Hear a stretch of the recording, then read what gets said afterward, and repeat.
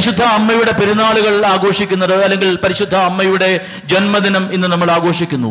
അത് നമ്മൾ സാധാരണ നമ്മുടെ ജന്മദിനം ആഘോഷിക്കുന്നത് പോലെ വെറുമൊരു സന്തോഷത്തിന്റെ അനുഭവമല്ല. പിന്നെയോ പരിശുദ്ധ അമ്മയുടെ ജീവിതത്തിൽ സംഭവിച്ച കാര്യങ്ങളെ നമ്മുടെ ജീവിതത്തിലേക്ക് സ്വീകരിക്കുന്ന അവസരങ്ങളാണ് പരിശുദ്ധ അമ്മയുടെ പെരുന്നാളുകൾ.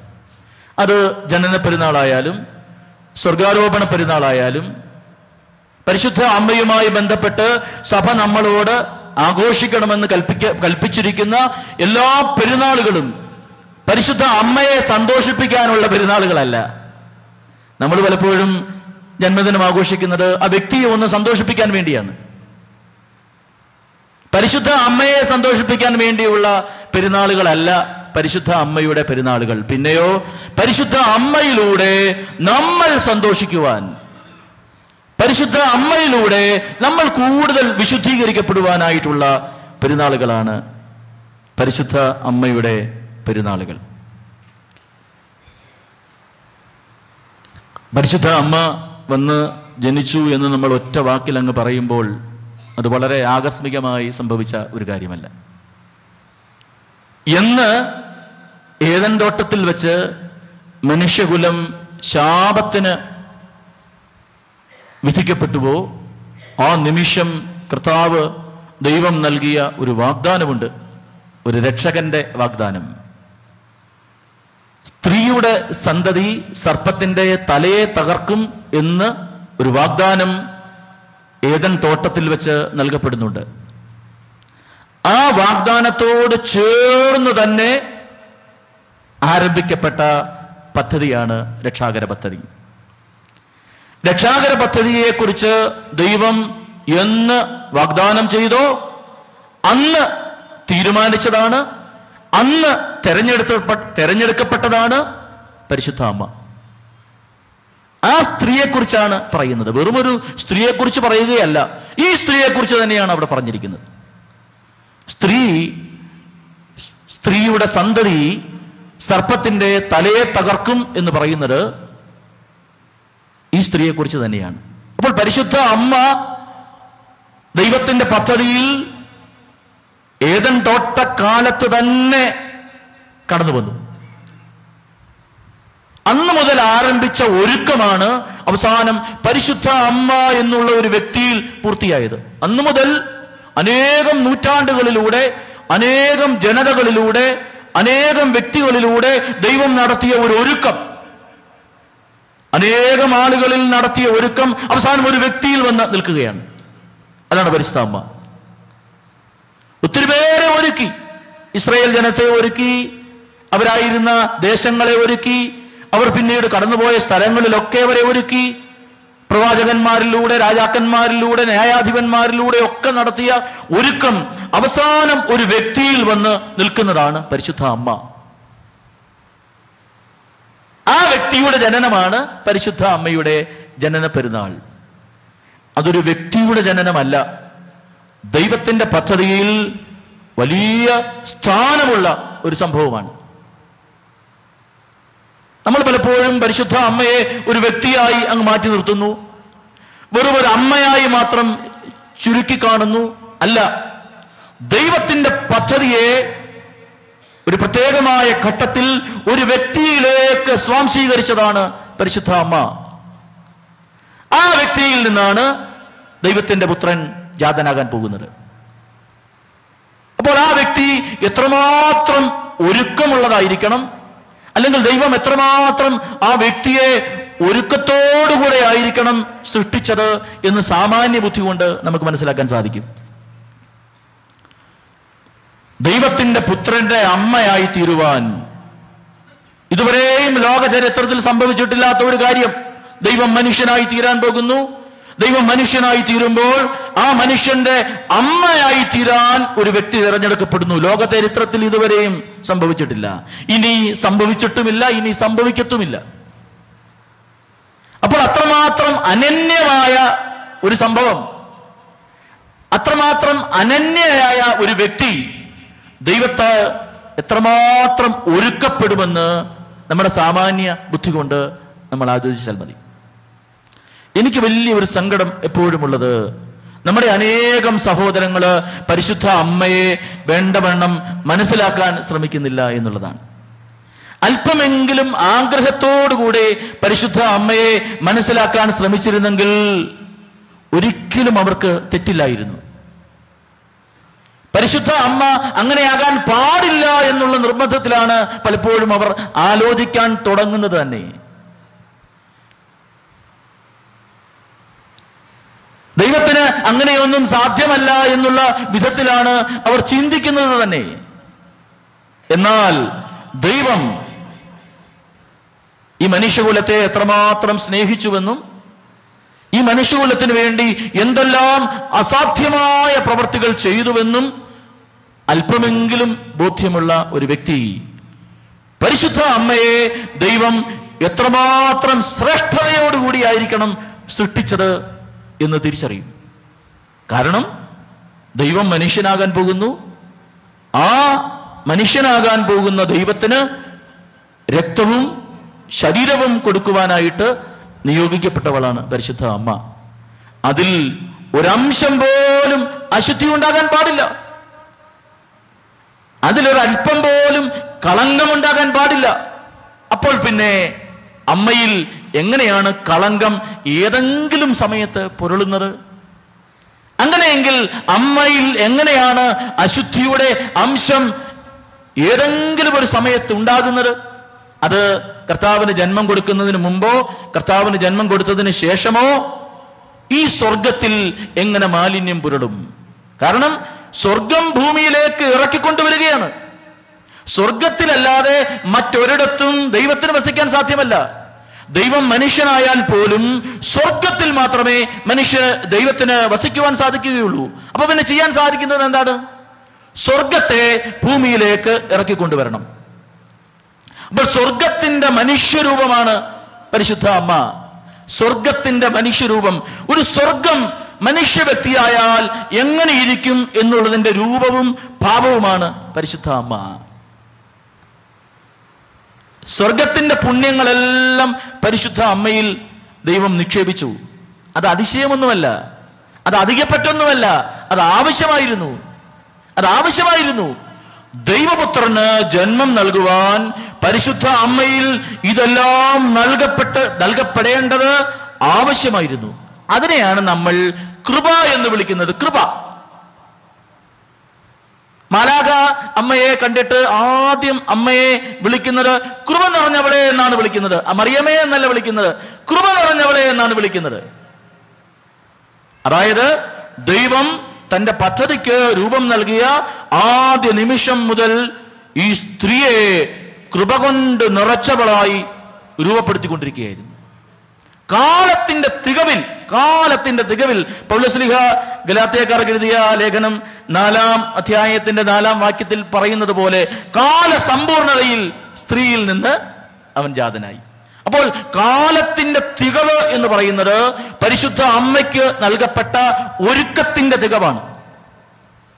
ഈ ലോകത്തെ പരിശുദ്ധ അമ്മയാകുന്ന ഒരു വ്യക്തിയിലേക്ക് ചുരുക്കിക്കൊണ്ട് ഈ ലോകത്തെ ഒരുക്കിയതിന്റെ തികവാണ്.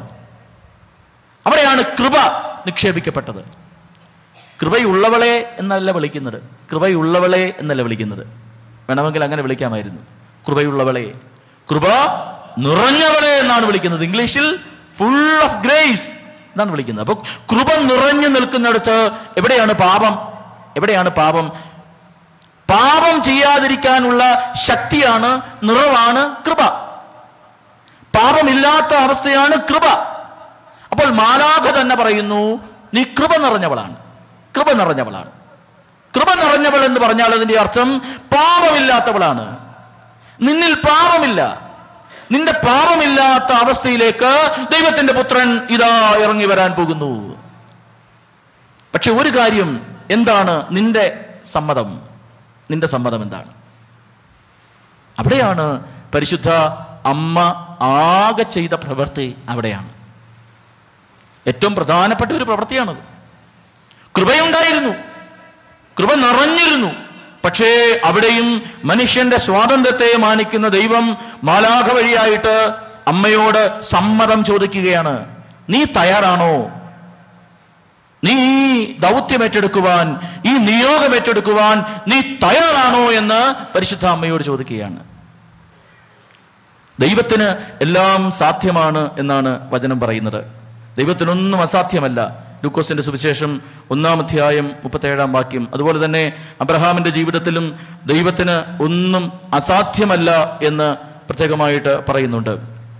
ഉൽപ്പത്തി പുസ്തകം 18-ാം അധ്യായത്തിന്റെ 14-ാം വാക്യത്തിൽ ദൈവത്തിനൊന്നും അസാധ്യമല്ല എന്നുള്ളത് നമുക്കെല്ലാവർക്കും അറിയാവുന്ന കാര്യമാണ്. പിശാചും സമ്മതിക്കും അത്. ദൈവത്തിന് ഒന്നും അസാധ്യമല്ല, ദൈവത്തിനെല്ലാം സാധ്യമാണെന്ന് പിശാചിനും അറിയാം. പിശാച് പോലും അത് തള്ളിക്കളയുമെന്ന് എനിക്ക് തോന്നുന്നില്ല. ദൈവത്തിനെല്ലാം സാധ്യമാണെന്ന് ഒരുപക്ഷെ നമ്മളെക്കാൾ നന്നായിട്ട് അറിയാവുന്നത് പിശാചിനാണ്. പക്ഷെ അതിനപ്പുറത്തൊരു കാര്യമുണ്ട്. എല്ലാം സാധ്യമാകുന്ന, എല്ലാം ചെയ്യാൻ സാധിക്കുന്ന ദൈവം ചെയ്യുന്ന കാര്യങ്ങൾ നീ സ്വീകരിക്കാൻ തയ്യാറാണോ എന്നുള്ളതാണ് വിശ്വാസത്തിന്റെ അടയാളം. ദൈവത്തിനെല്ലാം സാധ്യമാണ് എന്ന് വിശ്വസിക്കുന്നതല്ല വിശ്വാസം. പിന്നെയോ ദൈവത്തിന് സാധ്യമായ കാര്യങ്ങൾ എൻ്റെ ജീവിതത്തിൽ ഞാൻ സ്വീകരിക്കുമെന്നുള്ളതാണ് വിശ്വാസം. ദൈവത്തിനെല്ലാം സാധ്യമാണ് എന്ന് പറഞ്ഞ് നമുക്കങ്ങ് മാറ്റിവെക്കാൻ പറ്റും.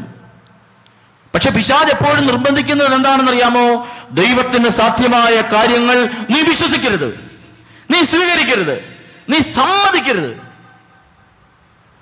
ഇതാണ് പിശാച് പറയുന്നത്. അവിടെയാണ് നമ്മളെ തടസ്സപ്പെടുത്തുന്നത്. ദൈവത്തിന് സാധ്യമാണ്, അതൊക്കെ ശരിയാണ്, പക്ഷേ നീ സമ്മതിക്കരുത്, നീ ഇത് സ്വീകരിക്കരുത്, നീ അതിന് നിന്നെ തന്നെ വിട്ടുകൊടുക്കരുത്, നീ അനുസരിക്കരുത്. വചനം വ്യക്തമായി പഠിക്കുകയും സ്വീകരിക്കുകയും ചെയ്ത ഒരാൾക്ക് പ്രത്യാശിക്കുവാൻ ധാരാളം കാര്യങ്ങളുണ്ട്, അല്ലെങ്കിൽ പ്രത്യാശിക്കുവാൻ മാത്രമേ കാരണങ്ങളുള്ളൂ. അപ്പോൾ വചനം നന്നായിട്ട് പഠിക്കുകയും ഗ്രഹിക്കുകയും ചെയ്തിരുന്ന ജോവാക്കീമും അന്നയും തങ്ങളുടെ വാർദ്ധക്യത്തിൽ പോലും തങ്ങൾക്കൊരു കുഞ്ഞുണ്ടാകും എന്നുള്ള പ്രതീക്ഷയിലും പ്രത്യാശയിലും വിശ്വാസത്തിലുമായിരുന്നു. അവിടെയാണ് ഈ മേരി ഒന്ന് പിറക്കുന്നത്. അവരാഗ്രഹിച്ചു കുഞ്ഞാണാണെങ്കിൽ എൽക്കാനയെ പോലെ അന്നയെ പോലെ കുഞ്ഞിന് സാമുവേൽ എന്ന് പേരിടണം, കുഞ്ഞ് പെണ്ണാണെങ്കിൽ മേരി എന്നുള്ള പേര് ഇടണം. ജോവാക്കീമിനെ കുറിച്ചും അന്നയെ കുറിച്ചൊന്നും ബൈബിളിൽ പറഞ്ഞിട്ടില്ല. ബൈബിളിൽ പറയാത്തത് കൊണ്ട് ഞങ്ങൾ വിശ്വസിക്കില്ല എന്ന് നിർബന്ധം പിടിക്കുന്ന ധാരാളം ആളുകളുണ്ട്. എന്നാൽ ജോവാക്കീമും അന്നയും മേരിയുടെ മാതാപിതാക്കൾ എന്നുള്ള നിലയിൽ ചരിത്രത്തിന്റെ ഭാഗമാണ്. 2-ാം നൂറ്റാണ്ടിൽ തന്നെ വളരെയധികം പ്രചാരത്തിലിരുന്ന ഒരു പുസ്തകമുണ്ടായിരുന്നു. അത് ബൈബിളിൽ ഉൾപ്പെടുത്തിയിട്ടില്ല. യാക്കോബിന്റെ സുവിശേഷം എന്നാണ് അതിന്റെ പേര്. ഈ യാക്കോബിന്റെ സുവിശേഷത്തിൽ ജോവാക്കീമിനെ കുറിച്ചും അന്നയെക്കുറിച്ചും മേരിയെക്കുറിച്ചും മേരിയുടെ ജനനത്തെക്കുറിച്ചും ചെറുപ്രായത്തിലുള്ള ജീവിതത്തെക്കുറിച്ചുമൊക്കെ നന്നായിട്ട് വിവരിക്കുന്നുണ്ട്. അതുപോലെ തന്നെ കർത്താവ് ജോവാക്കീമിനെ കുറിച്ചും അന്നയെക്കുറിച്ചും കുഞ്ഞു മേരിയെക്കുറിച്ചുമൊക്കെ വെളിപ്പെടുത്തി കൊടുത്ത മറ്റൊരു ദർശനമാണ് മരിയ വാൾത്തോർത്തായ്ക്ക് ദൈവമനുഷ്യന്റെ സ്നേഹഗീത എന്ന് പറയുന്ന പുസ്തകം വായിച്ചിട്ടുള്ളവർക്കറിയാം. 17 വാല്യങ്ങളിലായിട്ട് കർത്താവ് കൊടുത്ത ദർശനങ്ങൾ, അതായത് കർത്താവിന്റെ ജീവിതത്തെക്കുറിച്ച് വളരെ വിശദമായ ദർശനങ്ങൾ, സുവിശേഷത്തിലില്ലാത്ത കാര്യങ്ങൾ, ഓരോരോ കാര്യങ്ങൾ, കർത്താവ് പ്രവർത്തിച്ച കൂടുതൽ പ്രവൃത്തികൾ, കർത്താവ് പറഞ്ഞ കൂടുതൽ വചനങ്ങൾ, പറഞ്ഞ വചനങ്ങളുടെ തന്നെ കൂടുതൽ വ്യാഖ്യാനങ്ങൾ, ഇതെല്ലാം നൽകപ്പെട്ടിരിക്കുന്ന ഒരു ദർശനമാണ് മരിയ വാൾത്തോർത്തായുടെ ദൈവമനുഷ്യന്റെ സ്നേഹഗീത എന്ന് പറയുന്ന പുസ്തകം. ഈ പുസ്തകത്തിന്റെ ആദ്യത്തെ വാല്യത്തിൽ, ആദ്യത്തെ അധ്യായങ്ങളിൽ ജോവാക്കീമിനെ കുറിച്ചും അന്നയെക്കുറിച്ചും കുഞ്ഞു മേരിയെക്കുറിച്ചുമൊക്കെയാണ് പറയുന്നത്. അപ്പോൾ അവിടെ ഈശോ മരിയ വാൾത്തോർത്തായോട് പറയുന്ന ഒരു കാര്യമുണ്ട്. മറിയത്തെ സ്വർഗം എത്രമാത്രം ഒരുക്കി എന്നുള്ളതിന്റെ ഒരു സൂചന. വചനം പറയുവാൻ വേണ്ടി ഒരു പ്രവാചകന്റെ നാവിനെ തീക്കനൽ കൊണ്ട് വിശുദ്ധീകരിച്ച ദൈവം വചനം മാംസമായി തീരുവാൻ വേണ്ടി തെരഞ്ഞെടുത്ത കന്യകയെ, മറിയത്തെ എത്രമാത്രം വിശുദ്ധീകരിക്കും എന്ന് നീ അറിയണം. വചനം പറയാൻ വേണ്ടി യെശയ്യായുടെ നാവിനെ തീക്കനൽ കൊണ്ട് വിശുദ്ധീകരിച്ച ദൈവം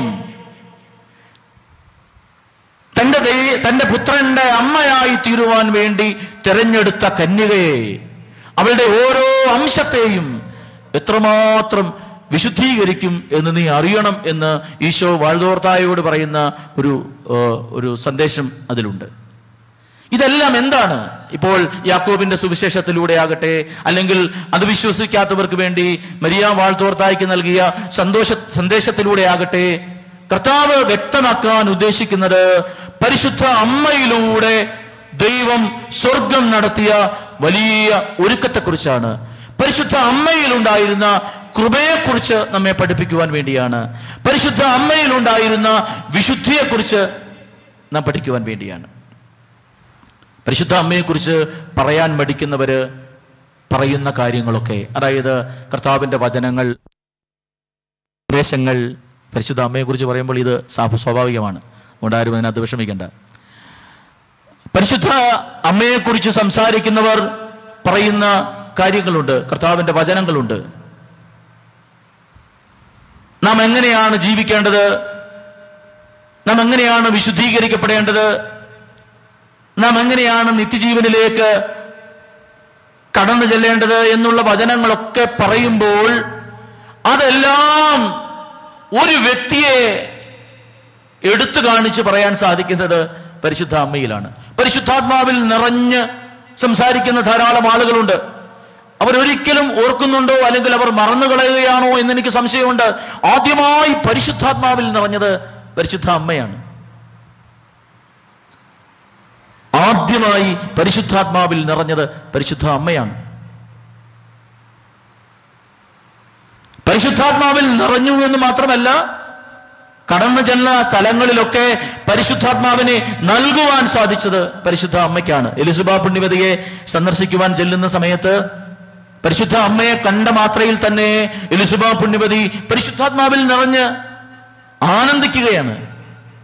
പരിശുദ്ധാത്മാവിന്റെ സാന്നിധ്യം ഉളവാക്കുന്ന സ്വാഭാവികമായ ഒരു പ്രതികരണമാണിത്. അപ്പോൾ പരിശുദ്ധ അമ്മയുടെ സാന്നിധ്യം, പരിശുദ്ധാത്മാവിൽ നിറയുന്ന സാന്നിധ്യം നമ്മിൽ പരിശുദ്ധാത്മാവിന്റെ അഭിഷേകമുണ്ടാക്കും എന്നുള്ളതിന്റെ ഏറ്റവും വലിയ അടയാളമാണിത്.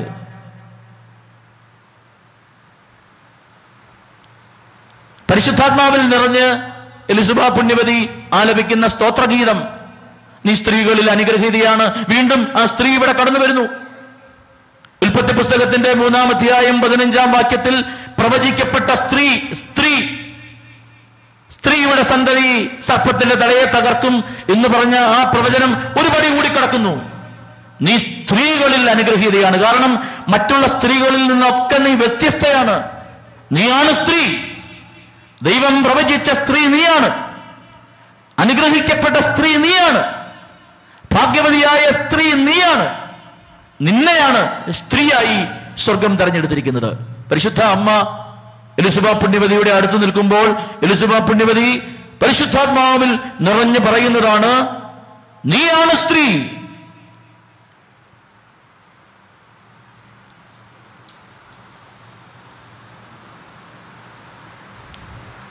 പലപ്പോഴും പരിശുദ്ധ അമ്മയെ നമുക്ക് തിരിച്ചറിയാനാകാതെ പോകുന്നത് എന്തുകൊണ്ടാണ്? ധാരാളം ആളുകൾക്ക് ഇപ്പോഴും പരിശുദ്ധ അമ്മയെ തിരിച്ചറിയാൻ സാധിക്കുന്നില്ല.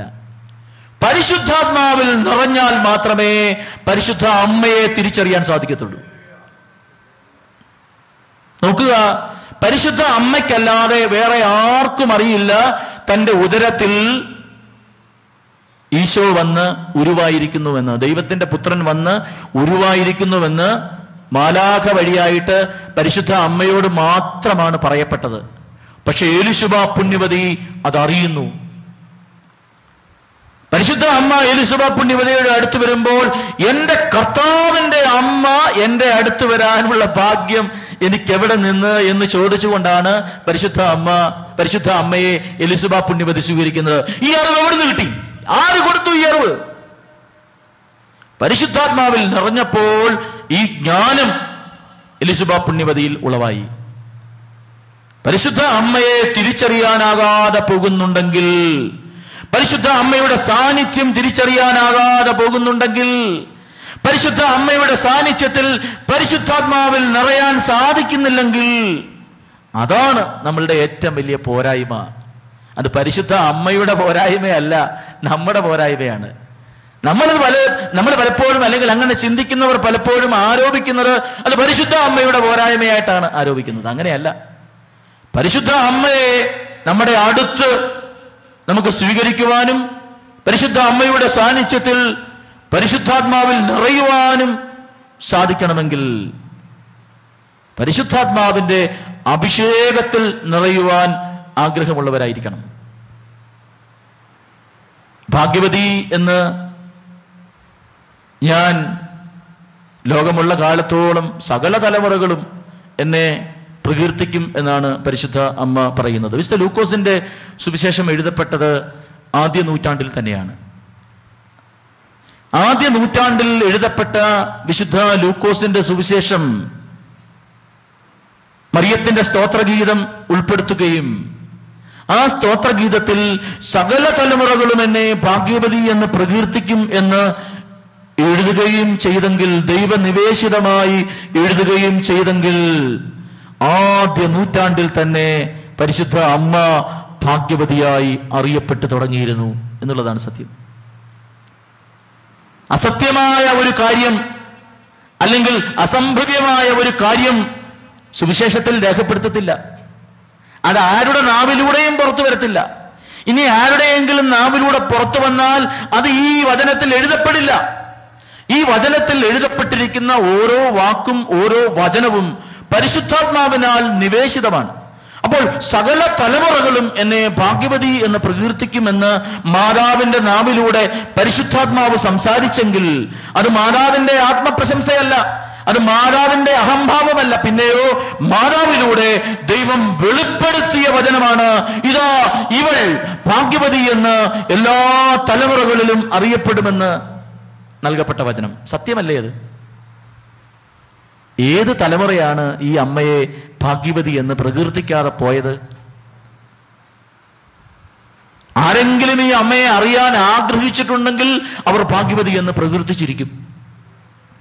ആരെങ്കിലും ഈ അമ്മയെ വെറുപ്പോടുകൂടെ സമീപിച്ചിട്ടുണ്ടെങ്കിൽ അവർക്കൊരുപക്ഷെ ഈ അമ്മയെ മനസ്സിലാക്കാൻ സാധിച്ചെന്ന് വരികയില്ല. അത് ഈ അമ്മയല്ല, ഒരമ്മയെയും മനസ്സിലാക്കാൻ സാധിക്കില്ല. സ്വന്തം അമ്മയെ പോലും മനസ്സിലാക്കാത്ത എത്രയോ ആളുകളാണ് നമ്മളോടൊപ്പം ജീവിച്ചിരിക്കുന്നത്. സ്വന്തം അമ്മയെ ഇതുവരെ മനസ്സിലായിട്ടില്ല.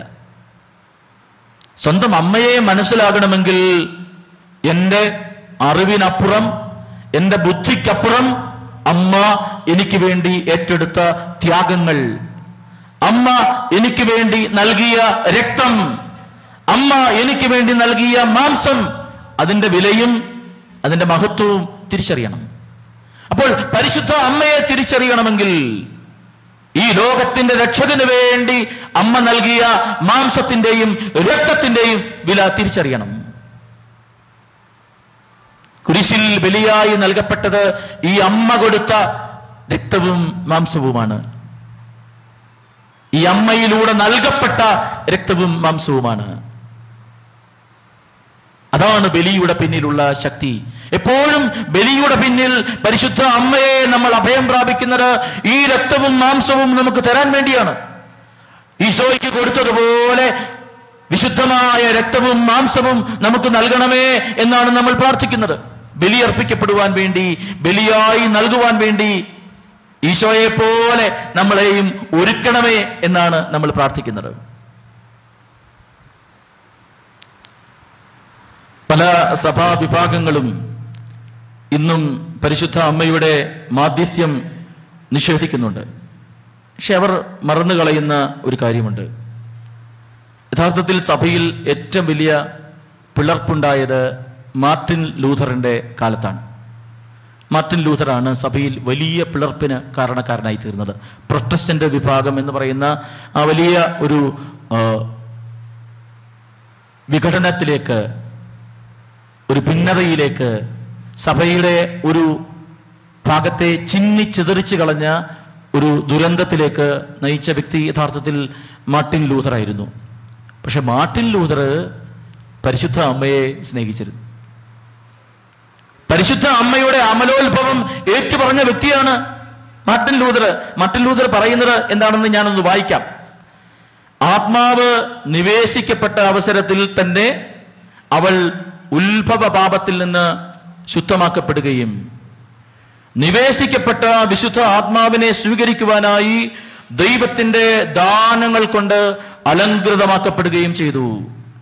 അങ്ങനെ ജീവിതം ആരംഭിച്ച ആ നിമിഷം മുതൽ അവൾ എല്ലാ പാപങ്ങളിൽ നിന്നും വിമുക്തയായിരുന്നു. ഇത് പറഞ്ഞത് മാർട്ടിൻ ലൂതറാണ്. പിൽക്കാലത്ത് അദ്ദേഹത്തെ തെറ്റിദ്ധരിച്ച, അദ്ദേഹത്തിന്റെ ആശയങ്ങളെ പിന്തുടരുന്നു എന്ന് വിചാരിച്ച ആളുകളൊക്കെ പരിശുദ്ധ അമ്മയെ തള്ളിപ്പറയുമ്പോൾ ഓർക്കുക, ഈ വിഘടനത്തിന് തുടക്കമിട്ട വ്യക്തി പരിശുദ്ധ അമ്മയുടെ അമലോത്ഭവത്തെ ഏറ്റുപറഞ്ഞ വ്യക്തിയാണ്. രണ്ടാമത് പെന്തക്കോസ്ത് അല്ലെങ്കിൽ അങ്ങനെയുള്ള വിഘടന വിഭാഗങ്ങളിൽ പ്രധാനപ്പെട്ട ഒന്നാണ് മെത്തഡിസ്റ്റ് സഭ. മെത്തഡിസ്റ്റ് സഭയുടെ സ്ഥാപകൻ ജോൺ വെസ്ലി അദ്ദേഹം പറഞ്ഞിരിക്കുന്നത് ഞാൻ വായിക്കാം പരിശുദ്ധ അമ്മയെക്കുറിച്ച്. ഞാൻ വിശ്വസിക്കുന്നത് കന്യക മറിയാം അവിടുത്തെ പ്രസവിച്ചപ്പോഴും അതിനുശേഷവും പരിശുദ്ധയും അമലയുമായ കന്യകയായിരുന്നു എന്നാണ്. ഈ രണ്ടുപേർ മാത്രമല്ല, ഇതിനെക്കുറിച്ചൊരു പഠനം തന്നെ നടത്തിയിട്ടുണ്ട്. മിക്കവാറും ആദ്യഘട്ടങ്ങളിൽ ഇതിന് നേതൃത്വം നൽകിയിരുന്ന ഇതിന്റെ സ്ഥാപകരെന്ന് പറയപ്പെടുന്ന വ്യക്തികളൊക്കെ പരിശുദ്ധ അമ്മയെ ഒരിക്കലും തള്ളിപ്പറഞ്ഞിട്ടില്ല. പിൽക്കാലത്ത് തങ്ങളുടെ ആശയങ്ങൾക്ക് തങ്ങളുടേതായ ചില അടിസ്ഥാനങ്ങൾ ഉണ്ടാക്കാൻ ശ്രമിച്ചവരാണ്. തങ്ങളുടെ ആശയങ്ങൾക്ക് വളരെ മോശപ്പെട്ട ഒരു പ്രചാരം അല്ലെങ്കിൽ കേട്ടു നിൽക്കുന്നവരിൽ സുഖമുണ്ടാക്കുന്ന, പിശാചിന് സന്തോഷമുണ്ടാക്കുന്ന ചില നിലപാടുകളിലേക്ക് കൊണ്ടുപോകാൻ ശ്രമിച്ചവരാണ് പരിശുദ്ധ അമ്മയെ മാറ്റി നിർത്തി കളഞ്ഞത്. പരിശുദ്ധ അമ്മ ആദ്യമായിട്ട് പ്രത്യക്ഷപ്പെട്ടത് 1-ാം നൂറ്റാണ്ടിലാണ്. AD 40 പരിശുദ്ധ അമ്മ ജീവിച്ചിരിക്കുമ്പോൾ തന്നെ വിശുദ്ധ യാക്കോബ് ശ്ലീഹായ്ക്ക് പ്രത്യക്ഷപ്പെട്ടു. സ്പെയിനിൽ സുവിശേഷ പ്രവർത്തനം നടത്തിക്കൊണ്ടിരുന്ന യാക്കോബ് ശ്ലീഹായ്ക്ക് വളരെയധികം പ്രതിസന്ധികളിലൂടെ കടന്നു പോകേണ്ടി വന്നപ്പോൾ പരിശുദ്ധ അമ്മ ജെറുസലേമിൽ അന്ന് ജീവിച്ചിരിക്കുകയാണ്. ചരിത്രം സാക്ഷിക്കുന്നു, ശ്ലീഹന്മാരുടെ കാലഘട്ടമാണ്. കർത്താവിന്റെ കാലഘട്ടത്തിന് ഏറ്റവും അടുത്ത കാലഘട്ടം, കള്ളമെന്നും പറഞ്ഞ് എഴുതി വെക്കാൻ പറ്റാത്ത കാലഘട്ടം. ആ കാലഘട്ടത്തിൽ AD 40 പരിശുദ്ധ അമ്മ സ്പെയിനിൽ യാക്കോബ് ശ്ലീഹായ്ക്ക് പ്രത്യക്ഷപ്പെട്ടു. അന്ന് പ്രത്യക്ഷപ്പെട്ട സ്ഥലം, അന്ന് പ്രത്യക്ഷപ്പെട്ടപ്പോൾ അമ്മ തന്നെ നൽകിയ രൂപം, അതൊക്കെ ഇന്നും സൂക്ഷിക്കപ്പെട്ടിരിക്കുകയാണ് സ്പെയിനിൽ. ഇതെങ്ങനെയാണ് കണ്ടില്ല എന്ന് നമുക്ക് നടിക്കുവാൻ സാധിക്കുന്നത്? രണ്ടാമത്, ലോകത്തിൽ ആദ്യമായി പരിശുദ്ധ അമ്മ പ്രത്യക്ഷപ്പെട്ടത് നമ്മുടെ നാട്ടിലാണ്. കുറവിലങ്ങാടാണ് 1-ാം നൂറ്റാണ്ടിൽ തന്നെ പരിശുദ്ധ അമ്മ പ്രത്യക്ഷപ്പെട്ടു. നാം ജീവിച്ചിരിക്കുന്ന ഈ ദേശത്ത്, ഈ സംസ്ഥാനത്ത് പരിശുദ്ധ അമ്മ കുറവലങ്ങാട് 1-ാം നൂറ്റാണ്ടിൽ തന്നെ പ്രത്യക്ഷപ്പെട്ടു. ആദ്യ നൂറ്റാണ്ടുകളിൽ തന്നെ പരിശുദ്ധ അമ്മയുടെ സ്ഥാനം എന്താണെന്ന് ശ്ലീഹന്മാരും ആദ്യ സഭയിലുണ്ടായിരുന്ന എല്ലാ സഹോദരങ്ങളും വിശ്വസിക്കുവാൻ തുടങ്ങിയിരുന്നു. അപ്പോൾ ചോദിക്കുന്ന ചോദ്യം ഇതാണ്, എങ്കിൽ പിന്നെ എന്തുകൊണ്ട് ഇത് ബൈബിളിൽ എഴുതി വെച്ചില്ല? ബൈബിൾ എഴുതണ്ടൊക്കെ എഴുതിയിട്ടുണ്ട്. ബൈബിൾ അല്ലെങ്കിൽ പുതിയ നിയമം, സുവിശേഷം എഴുതപ്പെട്ടത് പരിശുദ്ധ അമ്മയെക്കുറിച്ച് സംസാരിക്കാൻ വേണ്ടിയല്ല, കർത്താവായ യേശു ക്രിസ്തുവിന്റെ രക്ഷയെക്കുറിച്ച് സംസാരിക്കാൻ വേണ്ടിയാണ്. അവിടെ പരിശുദ്ധ അമ്മയെക്കുറിച്ച് പറയേണ്ട കാര്യങ്ങൾ വളരെ വ്യക്തമായിട്ട് പറയപ്പെട്ടിട്ടുണ്ട്. പക്ഷെ അത് മനസ്സിലാക്കാൻ നമുക്ക് സാധിക്കണം. ഞാൻ പറഞ്ഞല്ലോ, ഉൽപ്പത്തി പുസ്തകം 3-ാം അധ്യായത്തിന്റെ 15-ാം വചനത്തിൽ പ്രവചിക്കപ്പെട്ട സ്ത്രീ, ആ സ്ത്രീ ഈ വചനത്തിലൂടെ വളർന്നു പോകുന്നത് നമുക്ക് കാണാൻ സാധിക്കും. എലിസബ പുണ്യവതിയുടെ അടുത്തെത്തിയപ്പോൾ നീ സ്ത്രീകളിൽ അനുഗ്രഹീതയാണ് എന്ന് പറഞ്ഞ് ആ സ്ത്രീയെ എലിസബ പുണ്യവതി ചൂണ്ടിക്കാണിച്ചു.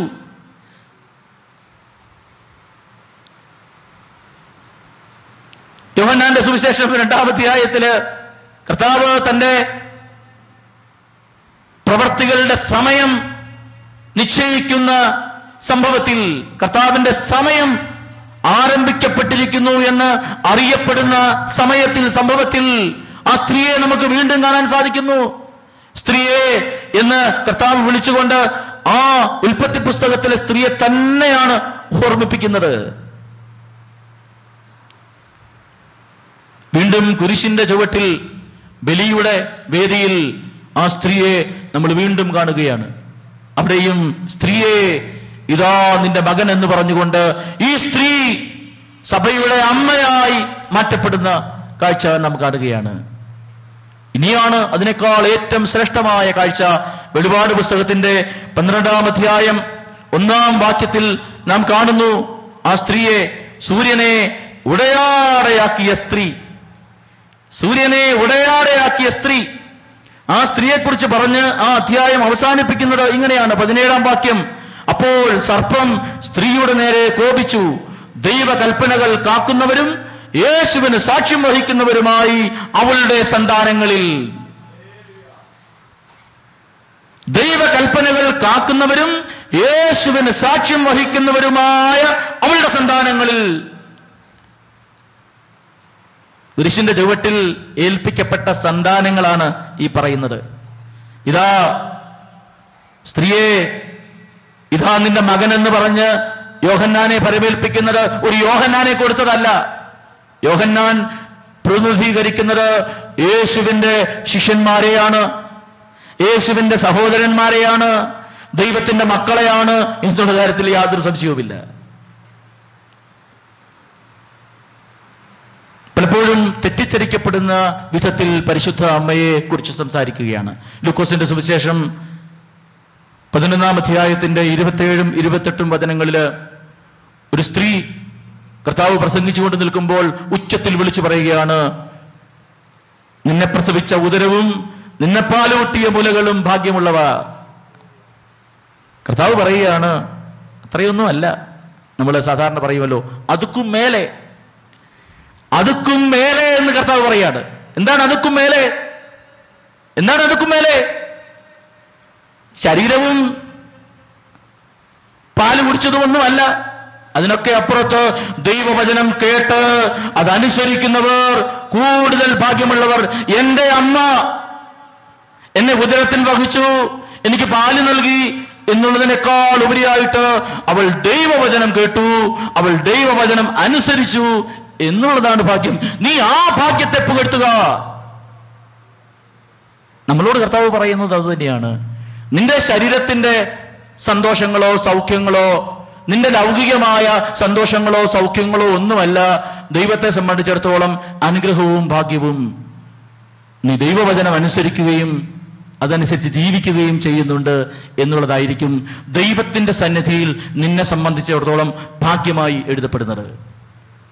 നിന്റെ ഒരു രോഗം സൗഖ്യമായി, നിനക്ക് ശരീരത്തിൽ കുറച്ച് സ്വസ്ഥത കിട്ടി, ലൗകികമായ കുറച്ച് ഭാഗ്യങ്ങൾ കിട്ടി എന്നുള്ളതൊക്കെ ഈ ലോകത്തിൽ ആരംഭിച്ച് ഈ ലോകത്തിൽ അവസാനിക്കുന്ന കാര്യമാണ്. നിന്റെ സൗഖ്യത്തെക്കുറിച്ചോ നിന്റെ സൗഭാഗ്യത്തെക്കുറിച്ചോ ഒന്നും സ്വർഗത്തിൽ ഒരു വാക്കുപോലും എഴുതപ്പെടില്ല. പക്ഷേ നീ ദൈവത്തിന്റെ വാക്ക് കേട്ടോ, നീ ദൈവത്തിന്റെ വാക്ക് അനുസരിച്ചോ എന്നുള്ളതാണ് സ്വർഗത്തിൽ എഴുതപ്പെടുന്ന, അല്ലെങ്കിൽ സ്വർഗത്തിൽ ഭാഗ്യമായി നിശ്ചയിക്കപ്പെടുന്നത്. അതാണ്. വീണ്ടും ഈ അതുക്കും മേലെ നമുക്ക് കാണാൻ സാധിക്കും ലൂക്കോസിന്റെ സുവിശേഷം 8-ാം അധ്യായത്തിന്റെ 19 മുതൽ 21 വരെയുള്ള വചനങ്ങളില്. അമ്മയെയും പിടിച്ചുകൊണ്ട് ആ നാട്ടിലുള്ള ബന്ധുക്കാരെല്ലാം കൂടെ യേശുവിന്റെ അടുത്ത് വരികയാണ്. വന്നതിന്റെ ഉദ്ദേശം ഒന്ന് മാത്രമാണ്, അവർക്ക് ഭയങ്കര നാണക്കേട്. ഇവന് ഭ്രാന്താണ്, ഇവനെ പിടിച്ചുകൊണ്ടുപോയി ചികിത്സിക്കണം. അപ്പോൾ അമ്മ വന്നാലേ യേശു വരത്തുള്ളൂ എന്നുള്ള ചിന്തയിൽ അമ്മയെ നിർബന്ധിച്ചു കൊണ്ടുവരികയാണ്. അമ്മയെ നിർബന്ധിച്ചു കൊണ്ടുവരികയാണ് യേശുവിനെ പിടിക്കാൻ വേണ്ടി.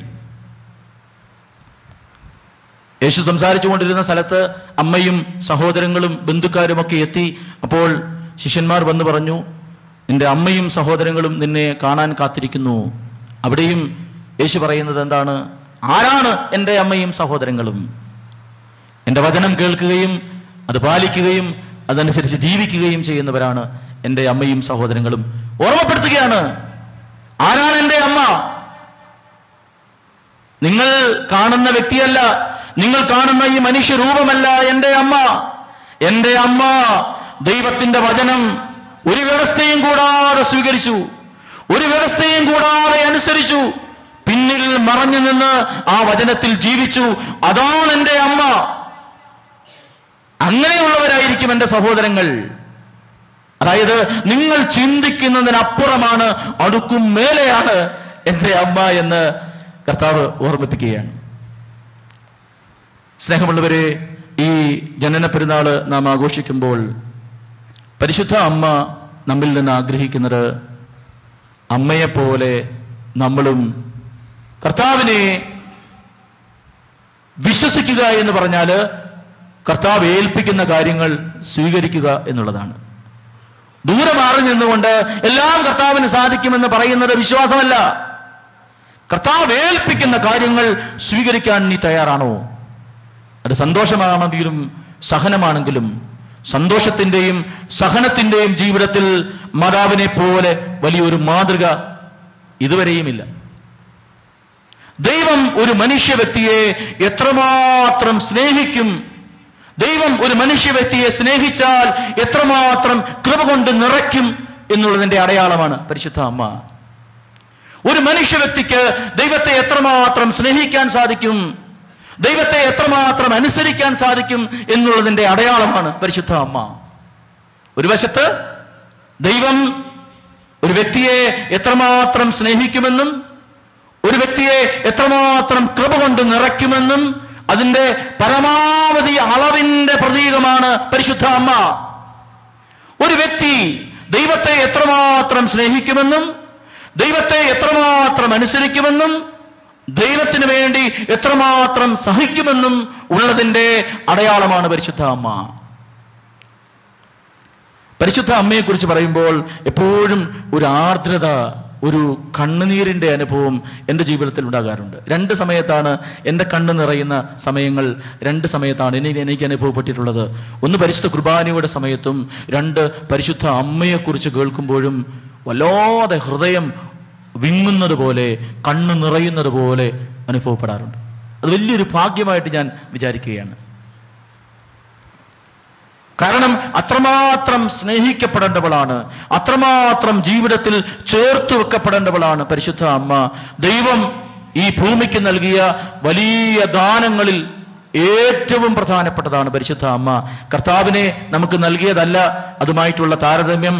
കർത്താവുമായിട്ട് നമ്മൾ ഒന്നിനെയും താരതമ്യപ്പെടുത്തുന്നില്ല, കർത്താവുമായിട്ട് ഒന്നിനെയും താരതമ്യപ്പെടുത്താൻ സാധിക്കില്ല. ഞാൻ അതിന് താഴെയുള്ള കാര്യമാണ് പറയുന്നത്. പരിശുദ്ധ അമ്മയാണ് ഈ ലോകത്തിന് നൽകപ്പെട്ട വലിയ ഭാഗ്യങ്ങളിലൊന്ന്.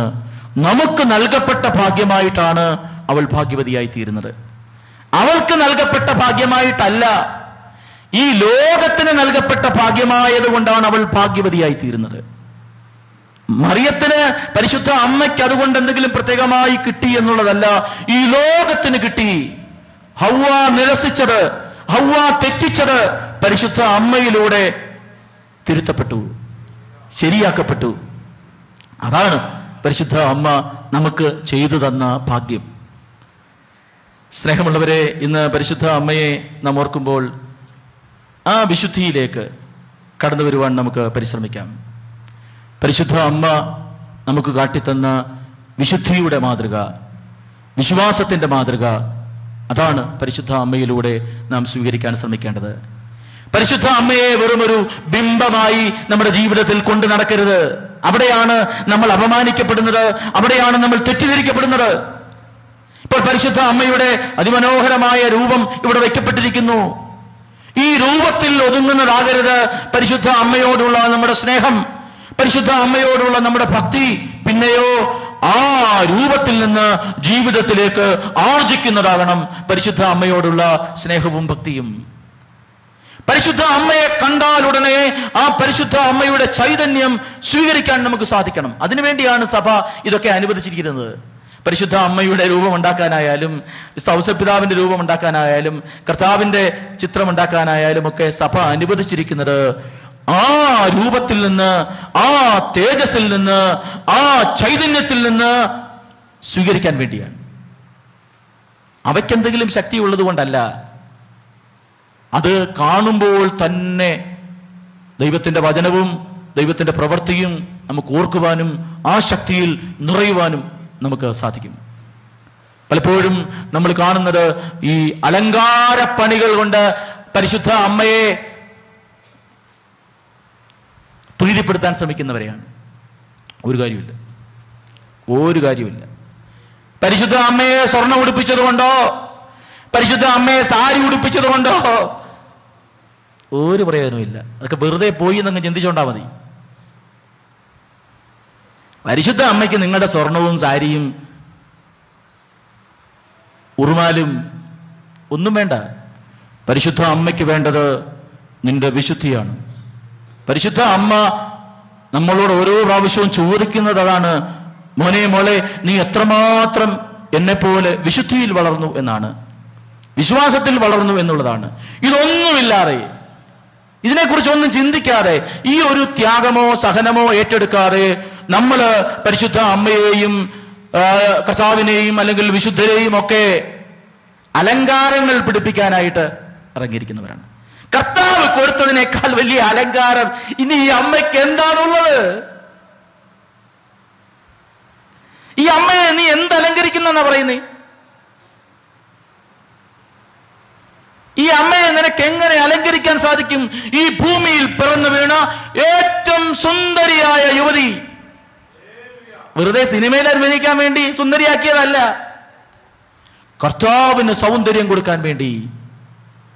ഈ ഭൂമിയിൽ ദൈവത്തിന്റെ പുത്രൻ വന്ന് പിറക്കുമ്പോൾ ഈ സൗന്ദര്യമാണ്, ഈ ചൈതന്യമാണ് പകർന്നു കൊടുക്കപ്പെടേണ്ടത്. കർത്താവിന് വേണ്ടി സുന്ദരിയാക്കപ്പെട്ടവളാണ്. എന്നെയും നിങ്ങളെയും ഒക്കെ സുന്ദരന്മാരും സുന്ദരിയും ഒക്കെ ആക്കിയെങ്കിൽ, അല്ലെങ്കിൽ നമുക്ക് എന്തെങ്കിലും ശാരീരികമായ പ്രത്യേകതകൾ, നന്മകൾ ദൈവം നൽകിയെങ്കിൽ കച്ചവടം ചെയ്യാനല്ല, കച്ചവടം ചെയ്യരുത്. കർത്താവിന് സൗന്ദര്യം കൊടുക്കാൻ വേണ്ടിയാണ്, കർത്താവിന് വേണ്ടി നൽകാൻ വേണ്ടിയാണ് നിനക്കത് തന്നത്.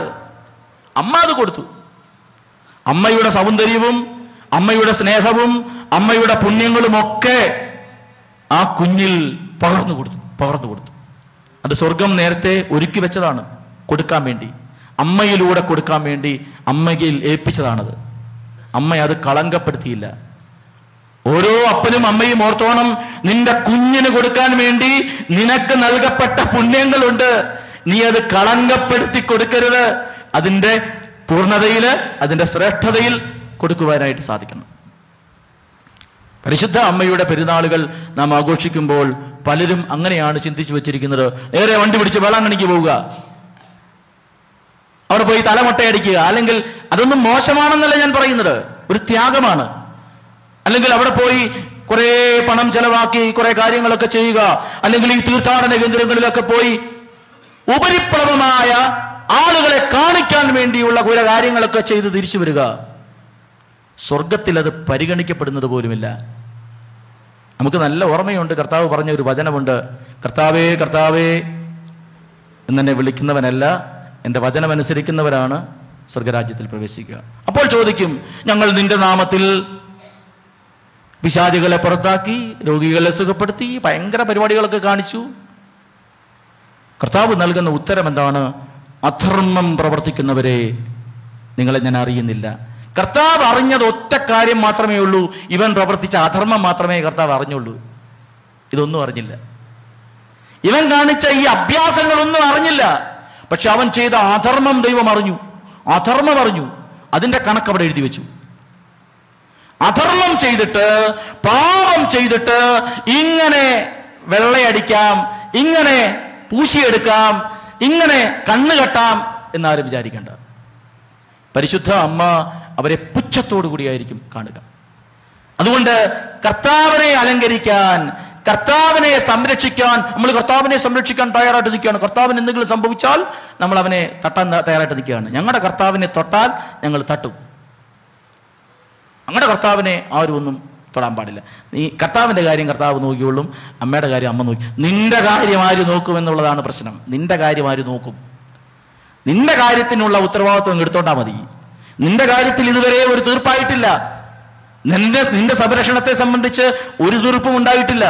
നമ്മൾ ഇന്ന് നിൽക്കുന്നത് വളരെ ഗൗരവമായ ഒരു സാഹചര്യത്തിലാണ്. അതായത് നമ്മുടെ രാജ്യത്തെ സോദോം ഗോമോറ എന്ന് പറയുന്ന ഒരു പാപത്തിന് വേണ്ടി നിയമപരമായി അടിയറ വയ്ക്കപ്പെട്ടിരിക്കുന്ന ദിവസങ്ങളിലാണ് നമ്മൾ ഇവിടെ നിൽക്കുന്നത്. സോദോം ഗോമോറയുടെ പാപത്തിന് വേണ്ടി ഈ രാജ്യത്തെ നിയമപരമായി അടിമപ്പെടുത്തിയിരിക്കുന്ന ദിവസങ്ങളിലാണ് നമ്മൾ നിൽക്കുന്നത്.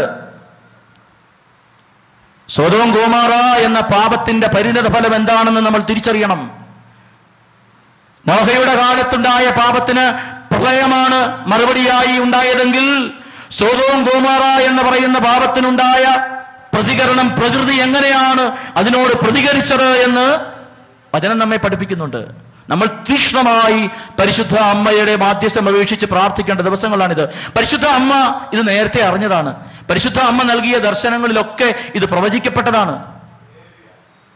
പരിശുദ്ധ അമ്മ ഈ അടുത്ത കാലത്തല്ല, ഈ നൂറ്റാണ്ടുകളിൽ നൽകുന്ന ഓരോ ദർശനങ്ങളിലും ഓർമ്മിപ്പിക്കപ്പെടുന്നത് പാപം പെരുകുന്നു, നീ ചിന്തിക്കുന്നതിനപ്പുറം, നീ ഒരിക്കലും സ്വപ്നത്തിൽ പോലും കരുതാത്ത വിധത്തിൽ പാപം പെരുകുന്നു, നശിക്കാൻ പോകുന്നു, വലിയ ദുരന്തങ്ങളും വരാൻ പോകുന്നു. ഈ ഓർമ്മപ്പെടുത്തൽ നൽകുമ്പോൾ അത് സത്യമാണ് എന്നുള്ളതിൻ്റെ കാരണമായി ഇതൊക്കെ ഉണ്ടായിക്കൊണ്ടിരിക്കുന്നു. ഒരു രാജ്യം, സംസ്കാര സമ്പന്നമെന്ന് പറയുന്ന ഒരു രാജ്യം ഒരിക്കലും ആർക്കും അംഗീകരിച്ചു കൊടുക്കുവാൻ സാധിക്കാത്ത ഒരു പാപത്തെ നിയമപരമായി അംഗീകരിക്കാൻ പോകുന്നു. ഇതിന്റെ മറുപടി എന്താകുമെന്ന് നമ്മൾ ഭയപ്പെടേണ്ടിയിരിക്കുന്നു. പ്രകൃതി ഇതിനോട് എങ്ങനെയാണോ, പ്രകൃതി വിരുദ്ധമായ ഈ നിയമത്തോട്, പ്രകൃതി വിരുദ്ധമായ ഈ തീരുമാനത്തോട് പ്രകൃതി എങ്ങനെയാണ് പ്രതികരിക്കാൻ പോകുന്നത് എന്ന് കണ്ടറിയേണ്ടിയിരിക്കുന്നു. പ്രകൃതിയുടെ താളം എന്നെല്ലാം തെറ്റിച്ചിട്ടുണ്ടോ? ദൈവമൊരുക്കിയ ഈ പ്രപഞ്ചത്തിന്റെ താളം എന്നെല്ലാം തകിടം മറിച്ചിട്ടുണ്ടോ? അന്നൊക്കെ പ്രകൃതി വിറച്ചിട്ടുണ്ട്, അന്നൊക്കെ പ്രകൃതി പ്രതികരിച്ചിട്ടുണ്ട്. അതിലാരും അതിശയിക്കേണ്ട. നമുക്ക് പ്രാർത്ഥിക്കാം. പ്രത്യേകിച്ച് ഈ ദിവസം, ഇന്നത്തെ ദിവസം, പരിശുദ്ധ അമ്മയുടെ ജനന പെരുന്നാളിന്റെ ഈ ദിവസം നമുക്ക് പ്രാർത്ഥിക്കാം. പരിശുദ്ധ അമ്മയുടെ മാധ്യസ്ഥ്യം അപേക്ഷിച്ചുകൊണ്ട് വിശുദ്ധിയിൽ നിറയുന്ന ഒരു സമൂഹത്തിന് വേണ്ടി, നമ്മളെങ്കിലും വിശുദ്ധരാകാൻ വേണ്ടി. ദാനിയേലച്ചൻ വളരെ കഷ്ടപ്പെട്ട് ഇവിടെ വചനം സംസാരിക്കുന്നുണ്ട്. ഇന്നു മുതൽ പുതിയ നിയമം കൂടി ആരംഭിക്കാൻ പോവുകയാണ്. നമ്മളൊക്കെ അച്ഛനോട് ഈ കാര്യത്തെക്കുറിച്ച് നടത്തുന്ന പ്രതികരണം, അച്ഛാ, അച്ഛൻ ഇത് പറഞ്ഞപ്പോഴാണ് ഞങ്ങൾക്കിത് മനസ്സിലായത്, ഞങ്ങളിത് നന്നായിട്ട് മനസ്സിലാക്കുന്നുണ്ട്, പഠിക്കുന്നുണ്ട്. ഇതൊരു കൗതുകത്തിൻ്റെ വിഷയമല്ലത്. വചനം കൗതുകത്തോടുകൂടി പഠിക്കാനുള്ളതല്ല. നമ്മളിവിടെ ആയിരിക്കുന്ന ഇത്രയും പേരെങ്കിലും അച്ഛൻ പറയുന്ന ഈ വചനം കേൾക്കുകയും അതനുസരിക്കുകയും ചെയ്യുന്നില്ലെങ്കിൽ ഇതൊക്കെ വെറും കാഴ്ചകളായി അവശേഷിക്കും. നമ്മുടെ നാടിൻ്റെ ഏറ്റവും വലിയൊരു പ്രയാസം അതാണ്. ധാരാളം ധ്യാന കേന്ദ്രങ്ങളുണ്ട്, ധാരാളം വചനപ്രസംഗകരുണ്ട്. പക്ഷേ അത് കേൾക്കുന്നു, രസിക്കുന്നു, എഴുതി വെക്കുന്നു, വായിക്കുന്നു എന്നുള്ളതല്ലാതെ ഇത് സ്വീകരിക്കുന്നില്ല എന്നുള്ളത് സങ്കടകരമാണ്. ഇപ്പോഴാണ് എനിക്ക് മനസ്സിലായത് എന്ന് പറയുന്ന എന്നോടും നിങ്ങളോടും ദൈവം ചോദിക്കുന്ന ഒരു ചോദ്യമുണ്ട്. നിനക്ക് മനസ്സിലായതെല്ലാം നീ അനുസരിച്ചോ? 10 കൽപ്പനകൾ നിനക്ക് എന്തെങ്കിലും ഇനി മനസ്സിലാവാനുണ്ടോ? 10 കൽപ്പനകൾ മനസ്സിലാവാത്ത ആരെങ്കിലും ഉണ്ടോ? എല്ലാവർക്കും മനസ്സിലായിട്ടുണ്ട്. പക്ഷേ നമ്മൾ അതനുസരിക്കാതിരിക്കാൻ തക്കവണ്ണം അതിനെ വ്യാഖ്യാനിച്ചുകൊണ്ടിരിക്കുകയാണ്. കൊല്ലരുത് എന്ന് പറഞ്ഞാൽ ഇതൊന്നും അതിനകത്ത് വരത്തില്ലായിരിക്കും. നിനക്ക് വേറെ ദൈവമുണ്ടാകരുത് എന്ന് പറഞ്ഞാൽ ഇതൊന്നും അതിനകത്ത് വരത്തില്ലായിരിക്കും എന്നൊക്കെ പറഞ്ഞ് നമ്മളതിനെ ദുർവ്യാഖ്യാനം ചെയ്ത് എങ്ങനെ ലഘൂകരിക്കാൻ സാധിക്കുമെന്ന് ആലോചിച്ചുകൊണ്ടിരിക്കുകയാണ്. ഓർക്കുക, ഇതുവരെ പറഞ്ഞതൊക്കെ നിനക്ക് മനസ്സിലായ കുറെ കാര്യങ്ങളെങ്കിലും കാണുമല്ലോ. അതിൻ്റെയൊക്കെ അവസ്ഥ എന്തായി? ഒരു കാര്യം ഓർക്കുക, ഞാൻ ദാനിയേലച്ചൻ പ്രസംഗിക്കുന്ന സ്ഥലങ്ങളിലൊക്കെ പറയുന്ന ഒരു കാര്യമാണ്. വെറുതെ ഇവിടെ വന്നിരുന്ന് വിഴുങ്ങി പോകാമെന്ന് വിചാരിക്കരുത്. കേൾക്കുന്നവൻ അതിന് ഉത്തരവാദിത്വം പറയേണ്ടി വരും. ഇനി കേട്ടില്ല എന്നുള്ള വകുപ്പ് അവിടെ പോയി പറയാൻ പറ്റത്തില്ല. അല്ലെങ്കിൽ അങ്ങനെയെങ്കിലും രക്ഷപ്പെടാമായിരുന്നു. ദാനിയേലച്ചന്റെ പ്രസംഗം ഇതുവരെ ഞങ്ങൾ കേട്ടില്ലായിരുന്നു. ആ പോട്ട്, പാവം അച്ഛന്റെ പ്രസംഗം കേട്ടില്ലല്ലോ, കയറി പോട്ടെ എന്ന് വിചാരിക്കും. ഇത് യൂട്യൂബിലൂടെ കേൾക്കുന്നു, നേരിലുള്ള ട്യൂബിലൂടെ കേൾക്കുന്നു, എല്ലായിടത്തൂടെയും കേട്ടിട്ട് ഇതറിഞ്ഞില്ല എന്ന് പറഞ്ഞ് രക്ഷപ്പെടാമെന്ന് വിചാരിക്കണ്ട. വിടത്തില്ല. അച്ഛൻ പറഞ്ഞതൊക്കെ നന്നായിട്ട് പരിശുദ്ധാത്മാവിന് അറിയാം. കാരണം പരിശുദ്ധാത്മാവാണ് അച്ഛനിലൂടെ സംസാരിച്ചത്. അപ്പോൾ ഇത് കേട്ടവർക്കൊരു ഭാരമുണ്ട്, ഒരു ഉത്തരവാദിത്വമുണ്ട്, ഇത് അനുസരിക്കാനുള്ള ഉത്തരവാദിത്വം. അല്ലാതെ ഇപ്പോഴാ മനസ്സിലായത് എന്ന് പറഞ്ഞ് പൊടിയും തട്ടി കഞ്ഞിയും കുടിച്ച് എഴുന്നേറ്റ് പോകുന്ന പരിപാടി നടക്കില്ല. അച്ഛൻ നന്നായിട്ട് പ്രസംഗിക്കുന്നുണ്ട്, വളരെ മനോഹരമായിരിക്കുന്നു എന്ന് പറഞ്ഞ് പുകഴ്ത്തിയാലൊന്നും തീരുന്നതല്ല ഇത്. അച്ഛൻ പറയുന്നത് ഓരോ വാക്കും വാളാണ്, വാളായിട്ട് കയറാൻ പോവുകയാണ്. അത് സ്വീകരിക്കുന്നില്ല എങ്കിൽ, അത് സ്വീകരിച്ചവളാണ് പരിശുദ്ധ അമ്മ. അതുകൊണ്ടാണ് അത് വാളായി മാറിയത്. സ്വീകരിച്ചത് കൊണ്ടാണ് അത് വാളായി മാറിയത്. അല്ലെങ്കിൽ അത് തൊലിപ്പുറത്ത് നിന്ന് പോയേനെ, തൊടാതെ പോയേനെ. അത് സ്വീകരിച്ചത് കൊണ്ട് വാളായി മാറി. ആ വാൾ ഹൃദയത്തെ ഭേദിക്കും. വചനം ഹൃദയത്തെ ഭേദിക്കും. വാളാണെങ്കിൽ അത് ഹൃദയത്തെ ഭേദിക്കും. ഈ വാളാണ് അച്ഛൻ അങ്ങോട്ട് തന്നു വിടുന്നത്. കുത്തിക്കയറ്റുന്നത് വാളാണ്. ഒഴിഞ്ഞു മാറാനൊന്നും പറ്റില്ല. അമ്മ ഈ വാൾ ഏറ്റെടുത്തതുപോലെ വാളാണ് തന്നു വിടുന്നത്. അതുകൊണ്ട് നമ്മൾ ഇതിനെ ഒന്നും നിസ്സാരമാക്കരുത്. ഒന്ന് നമ്മൾ പൂർണ്ണമായി വിശ്വസിക്കണം. പൂർണ്ണമായി വിശ്വസിക്കണം. നമ്മൾ കെട്ടുകഥ പറഞ്ഞുകൊണ്ട് ഇനി അധിക നാൾ ജീവിക്കില്ല. ഇനി ഒഴിഞ്ഞു മാറി ജീവിക്കാൻ സാധിക്കില്ല. ഇനി ഇതൊക്കെ ഒരു കേൾവിയായിട്ടും ഇതൊരു കാഴ്ചയായിട്ടും അധിക നാൾ മുന്നോട്ട് കൊണ്ടുപോകാൻ സാധിക്കില്ല. സത്യം ഇതാ സംഭവിക്കാൻ പോകുന്നു. ഇതാ നമ്മൾ കാത്തിരുന്നത് സംഭവിക്കാൻ അധിക സമയമില്ല.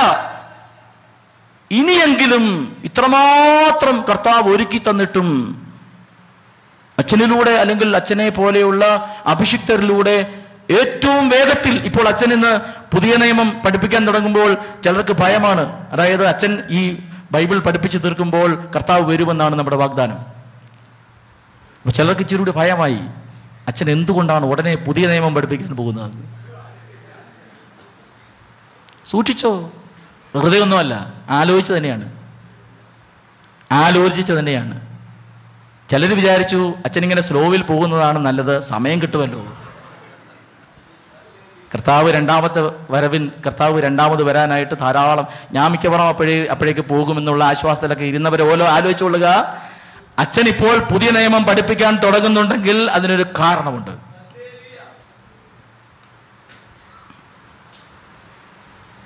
അത് തെരഞ്ഞെടുത്ത ദിവസവും ഓർക്കുക, പഴയ നിയമം പുതിയ നിയമമായി മാറിയ ദിവസമാണ്. പഴയ നിയമം പുതിയ നിയമമായി ആരംഭിക്കപ്പെട്ട ദിവസത്തിൽ അച്ഛൻ പുതിയ നിയമത്തിൽ കൈവെക്കുന്നുണ്ടെങ്കിൽ അത് വെറുതെയൊന്നുമല്ല. ഇത് വിശ്വസിക്കാൻ നമുക്ക് സാധിക്കണം. നമ്മൾ ഇപ്പോഴും ഇതിനെ ചുമ്മാതെ കേട്ട് ഇത് എന്നെ ബാധിക്കുന്നതല്ല എന്ന് പറഞ്ഞിട്ട് പോവുകയാണ്. ഇതെന്നെയും ബാധിക്കും. എന്നെയാണ് ഏറ്റവും കൂടുതൽ ബാധിക്കുന്നത്. കാരണം ഞാനിത് ഒത്തിരി കേട്ടതാണ്. അച്ഛൻ്റെ പ്രസംഗങ്ങൾ ഏറ്റവും കൂടുതൽ കേട്ട ആളാണ് ഞാൻ. അയാൾ വളരെ സൂക്ഷിച്ചോണം. ഈ ധ്യാനകേന്ദ്രങ്ങളിലൊക്കെ കയറി ഇറങ്ങിയവർ വളരെ സൂക്ഷിച്ചോണം. വളരെ ബുദ്ധിമുട്ടിയാണ് അവിടെയൊക്കെ നിങ്ങളെ കയറ്റിയത്. വളരെ സൂക്ഷിച്ചോണം. നീ പറയേണ്ടുന്ന ഉത്തരത്തിൻ്റെ അത്രയും മറ്റു പലരും പറയേണ്ടി വരില്ല. നീ കേട്ടത് അതിനേക്കാൾ വലുതാണ്. അതുകൊണ്ട് പരിശുദ്ധ അമ്മയുടെ പ്രതികരണമാണ് നമുക്കിവിടെ വേണ്ടത്. പരിശുദ്ധ അമ്മയെ ദൈവം എത്രമാത്രം എടുത്തുയർത്തിയോ അത്രമാത്രം പരിശുദ്ധ അമ്മ ദൈവത്തിനങ്ങ് കൊടുത്തു. അവിടെ നമ്മൾ വെറുതെ തർക്കം പറഞ്ഞുകൊണ്ടിരിക്കരുത്. അങ്ങനെ പറ്റത്തില്ല, പരിശുദ്ധ അമ്മയ്ക്ക് അമലോത്ഭവയാകാൻ പറ്റത്തില്ല, പരിശുദ്ധ അമ്മയ്ക്ക് സ്വർഗത്തിലേക്ക് പോകാൻ പറ്റത്തില്ല. നീ വിശ്വസിക്കണ്ട, അവിടെ ഇരുന്നോ. പക്ഷെ ദൈവത്തിന് പറ്റുമല്ലോ. ദൈവത്തിന് പറ്റുമെങ്കിൽ ദൈവം ഇത് ചെയ്തിട്ടേ എന്തും ചെയ്യൂ. പ്രവാചകന്മാരെ, രാജാക്കന്മാരെ, ന്യായാധിപന്മാരെ ഒക്കെ ഇത്രമാത്രം ഒരുക്കിയവൻ, ഇത്രമാത്രം അഭിഷേകം ചെയ്തവൻ അതിനേക്കാൾ എത്രയോ വലിയ നിലയിലായിരിക്കുന്ന, വലിയ നിയോഗമേറ്റെടുത്ത അമ്മയെ ഈ ലോകത്തിൽ ഏറ്റവും ശ്രേഷ്ഠയായി ഒരുക്കുമെന്ന് വിശ്വസിക്കാൻ നിനക്ക് പ്രയാസമാണെങ്കിൽ നീ വിശ്വസിക്കേണ്ട, നീ കാണും. സൂര്യനെ ഉടയാടയാക്കിയ ആ സ്ത്രീയെ നീ കാണും.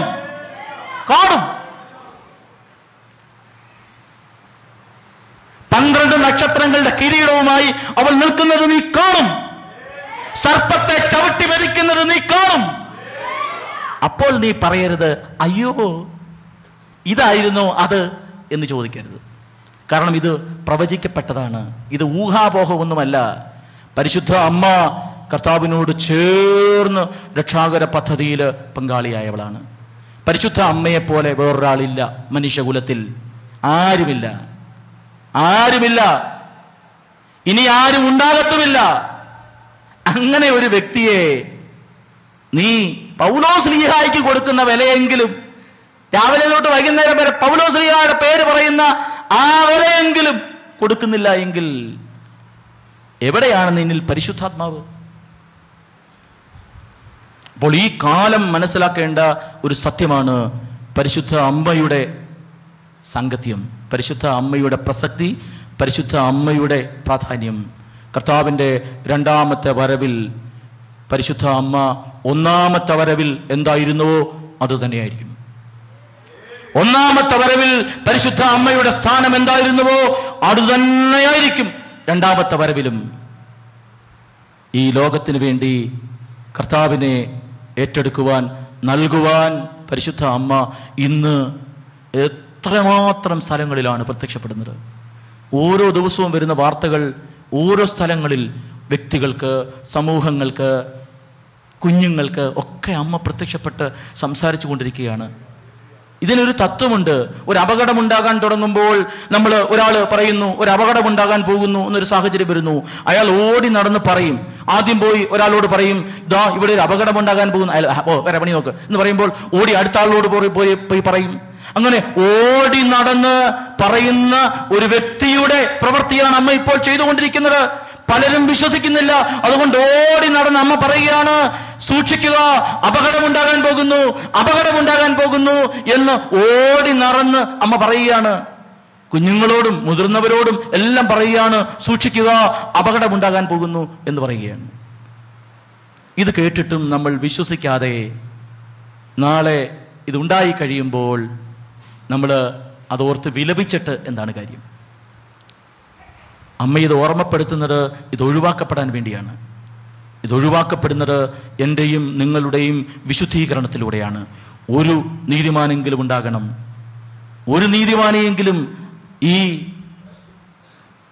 ദേശത്ത് കാണുവാൻ സാധിക്കണം. അത് ഞാനും നിങ്ങളുമൊക്കെ ആകാൻ വേണ്ടിയാണ് അമ്മ ഈ ഓർമ്മപ്പെടുത്തൽ നടത്തുന്നത്. പരിശുദ്ധ അമ്മയുടെ മാധ്യസ്ഥത്തിൽ നമുക്ക് പ്രത്യേകമായിട്ട് പ്രാർത്ഥിക്കാം. വളരെ അനുഗ്രഹിക്കപ്പെട്ട അനുഭവങ്ങളാണ് പരിശുദ്ധ അമ്മയുടെ തിരുനാളിൽ നമുക്ക് ഓരോരുത്തർക്കും ലഭിക്കുന്നത്. വ്യക്തിപരമായി പരിശുദ്ധ അമ്മയോട് ഏറ്റവും കൂടുതൽ കടപ്പാടുള്ള ആളാണ് ഞാൻ.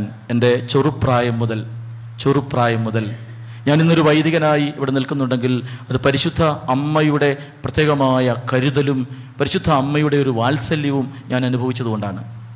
എന്ത് പ്രയാസമുണ്ടെങ്കിലും പരിശുദ്ധ അമ്മയുടെ അടുത്ത് പോയി ഇരുന്നാൽ അമ്മ നമ്മെ തലോടുന്ന, നമ്മെ വാരിപ്പുണരുന്ന, അതുകൊണ്ട് പരിശുദ്ധ അമ്മയുടെ ഏത് രൂപം കണ്ടാലും എനിക്ക് കെട്ടിപ്പിടിക്കാനുള്ള താല്പര്യമാണ് എൻ്റെ മനസ്സിലെപ്പോഴും ഉള്ളത്.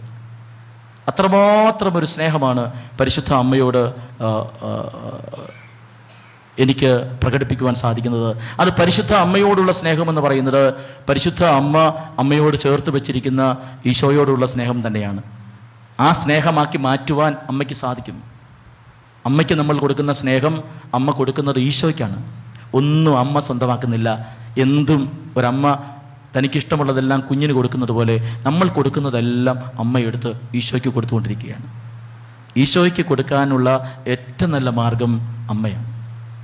അമ്മയുടെ സ്നേഹവും അമ്മയുടെ വാത്സല്യവും നമുക്ക് പ്രത്യേകമായിട്ട് ഈ സമയത്ത് ആഗ്രഹിക്കാം, പ്രാർത്ഥിക്കാം. പരിശുദ്ധ അമ്മയുടെ മാധ്യസ്യം അപേക്ഷിച്ച് നമുക്ക് ഇപ്പോൾ പ്രാർത്ഥിക്കാം.